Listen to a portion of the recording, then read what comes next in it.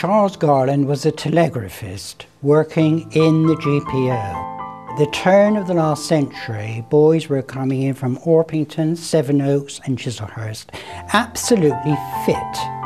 And in less than 6 months, they had tuberculosis. And some research was done, and it was found that the mail bags which were being dragged along the platforms of Charing Cross, Waterloo and Paddington stations, the general public unknowingly had got tuberculosis.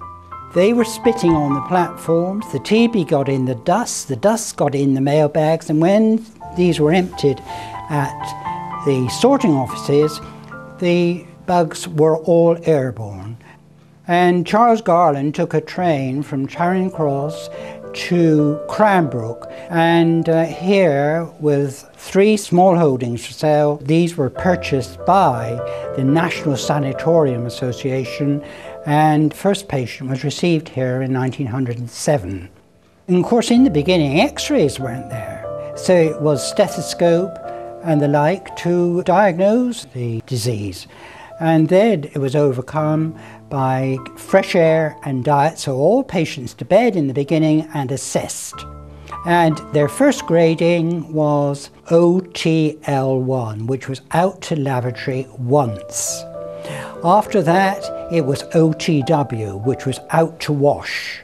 The next grade was up for 2 hours in the afternoon, up for 4 hours, 6 hours, 8 hours, and then a grading which was UAD, which was up all day. And then you put your shoulder to the wheel, so in the grounds doing light jobs, weeding, and when the patients were up all day, you could begin to think of having a visitor. But you could only come when the patient was negative, not positive, to keep control of the infection. On the whole, patients were here for a period of something like 2 years. And after 2 years, you were drummed out by the patients, which they called discharge ceremony.